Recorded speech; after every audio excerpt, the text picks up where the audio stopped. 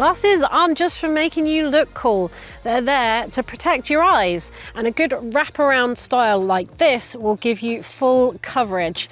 And that means you'll get protected from any debris or rocks that might hit up on the trail. It'll also protect you from wind so that your eyes don't water when you're riding.